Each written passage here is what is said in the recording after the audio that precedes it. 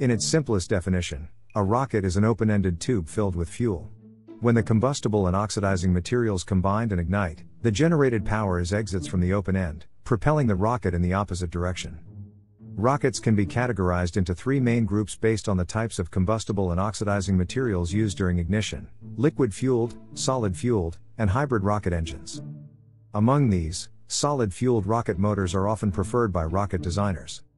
Welcome to the spaceship Earth. In this video, we will discuss what solid-fueled rocket motors are, how they are made, and the characteristics they possess. The history of solid-fueled rockets dates back to 13th century China, where gunpowder and the earliest rockets were invented. While gunpowder was used as fuel in the early days, much more effective chemicals are used today. In modern rockets, aluminum powder is commonly used as fuel, while ammonium perchlorate is used as the oxidizer. The fuel for the rocket is poured in a specific geometric shape into the outer casing, which serves as both the protective layer and the mold for the poured fuel. The shape of the mold varies according to the desired burning rate and power. In most rockets, the center of the fuel is left empty for combustion. In such rockets, the thrust power increases as the burning surface area increases after ignition. Another molding method is called the star method. In this type of molding, a star shape is prepared to create a wide burning surface. This design in the rocket generates significant thrust power during ignition. For example, during the liftoff of space shuttles, 2/3 of the thrust was provided by solid-fueled motors molded in a star shape. Solid-fueled rockets have their own advantages and disadvantages. Advantages of solid-fueled rockets include: solid-fueled rockets produce more thrust power compared to a liquid-fueled rocket of the same volume.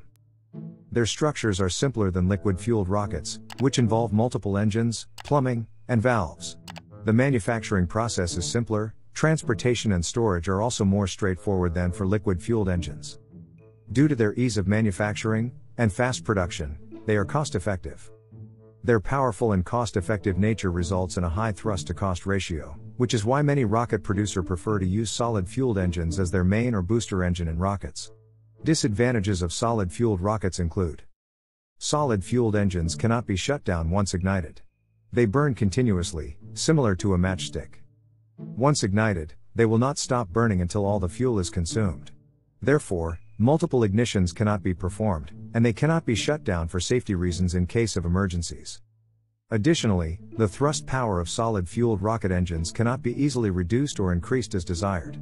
The burning rate calculated during the manufacturing process determines their burn rate and duration. Although solid-fueled rockets are powerful, but not efficient, the fuel-to-energy conversion rates are lower than the liquid-fueled motors. Thrust control is limited in solid-fueled motors. Liquid-fueled rockets can control their thrust by changing the direction of their nozzles or engines. While solid-fueled rockets can provide some control by directing the exhaust, they are not as flexible as liquid-fueled rockets in this regard. Solid-fueled engines' burning time is short. The solid boosters used in space rockets generally burn out and separate from the main rocket after 80th to 110th seconds. In contrast, liquid-fueled rockets can operate actively for much longer. For example, in the SLS rocket, developed by Boeing, liquid-fueled RS-25 engines remain active for more than 8 minutes. Despite their disadvantages, solid-fueled rocket engines are extensively used in the space industry, thanks to their numerous positive attributes.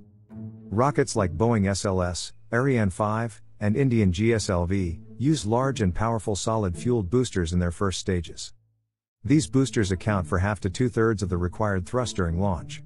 Additionally, rockets like Atlas and Vulcan, developed by ULA, can utilize external solid-fueled motors depending on the payload they carry.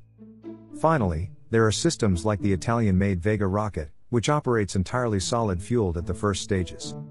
Solid-fueled rockets may look crude and simple in structure, but like all aspects of space exploration, they require complex engineering and scientific research. Furthermore, given that they fulfill their intended tasks, it is highly likely that they will continue to be used for many more years to come. Thank you for watching Spaceship Earth. If you found our video helpful, please like and share it. Subscribe to our channel to stay tuned on space and space technology related news.